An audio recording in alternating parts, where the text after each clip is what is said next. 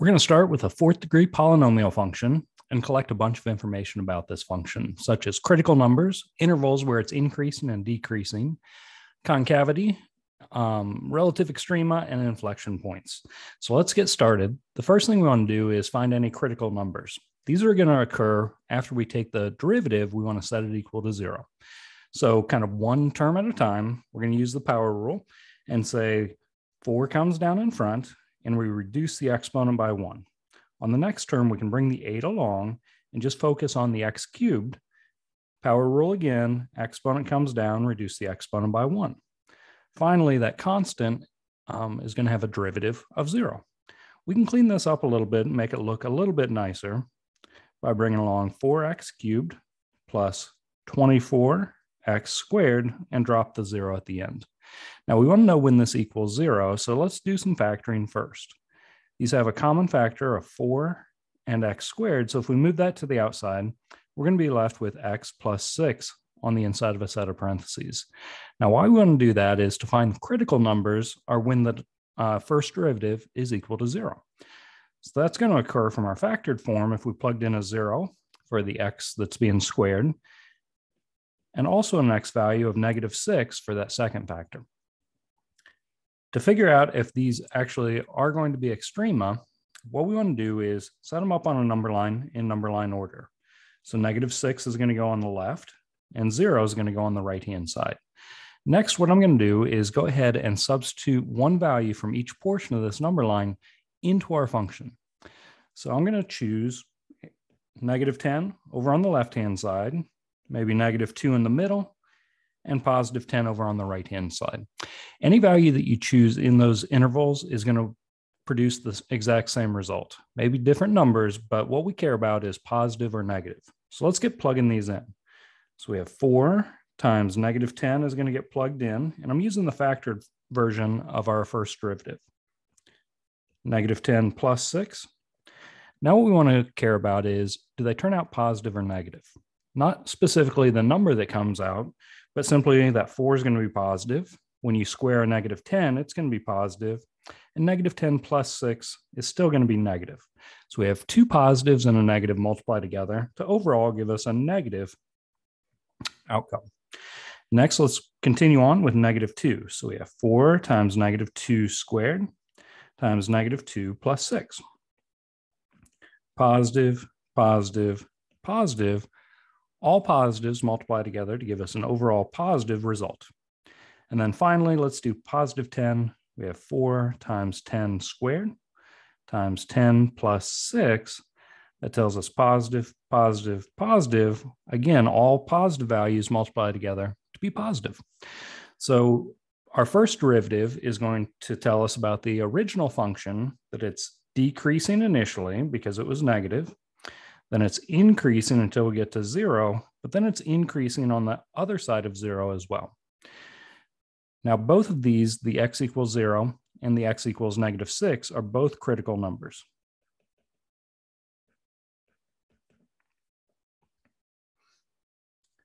However, only one of them is going to be where we have an extrema, a maximum or minimum. As you can see, we're decreasing, then increasing, and then increasing.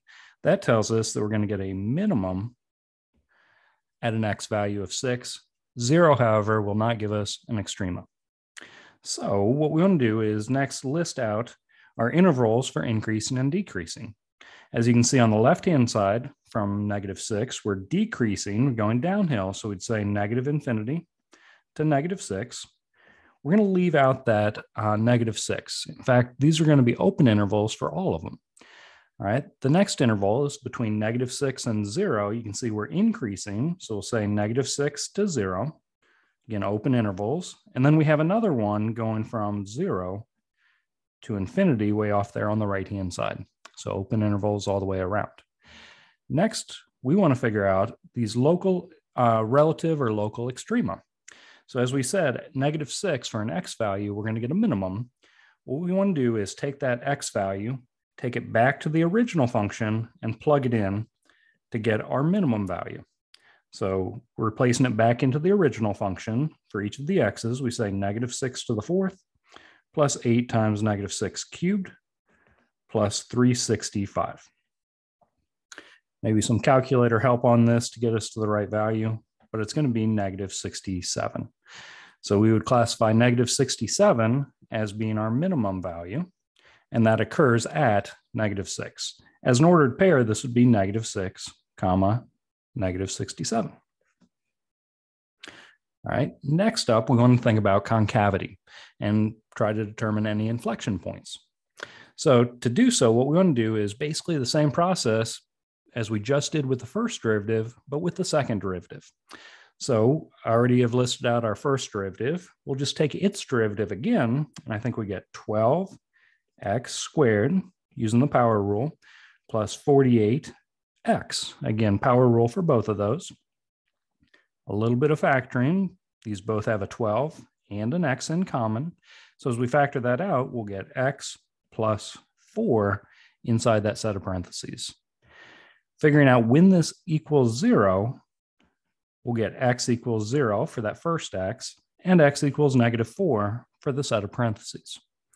Again, these are going to go onto a number line, negative 4, 0, and split this number line into 3 different pieces this time.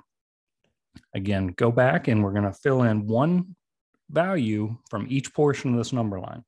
So some value to the left of negative 4, say negative 10, between negative 4 and 0, maybe a negative 2, and maybe a positive 10 over on the right-hand side. I'm going to plug these into the second derivative, and we're going to determine positive or negative for each one. So we have 12 times negative 10 goes in for x, and negative 10 plus 4. So 12's positive, negative 10's negative, and negative 10 plus 4 is overall negative. One positive and 2 negatives is overall going to make a positive in this portion of the number line. Repeat it 2 more times.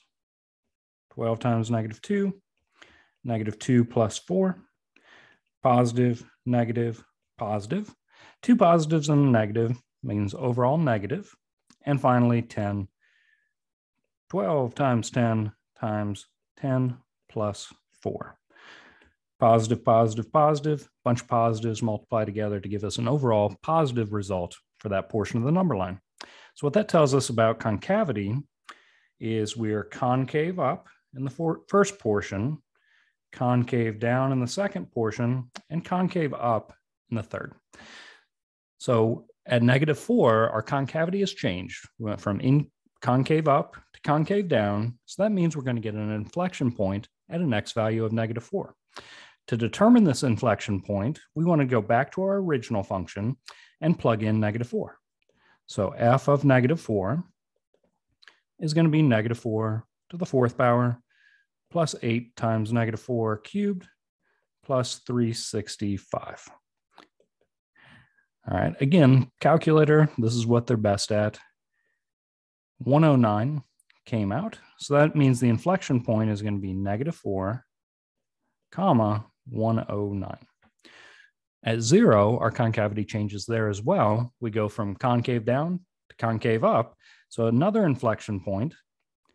So we're going to plug in 0 to our original function. 0 to the 4th plus 8 times 0 cubed plus 365 is going to give us 365 as an output, because 0 to the 4th is 0. And then the middle term will be 0 plus 365. So as an inflection point, we have 0, comma, 365. The last question to answer on this is intervals for concavity. As you can see from our number line, we've already kind of played these out, but let's list them in interval notation. So we were concave up on the left-hand side. So that's going to go from negative infinity to negative 4, open intervals. And then concave up on the very right-hand side, so a second interval, so we'll throw a union symbol in between. That goes from 0 to infinity. While in the middle, we were concave down. That goes from negative 4 to 0, again with open intervals. And that's all the questions we have to answer about this original 4th degree polynomial. Hope this helps out. Just remember, first derivative tells us about increasing and decreasing. And second derivative tells us about concavity. Good luck.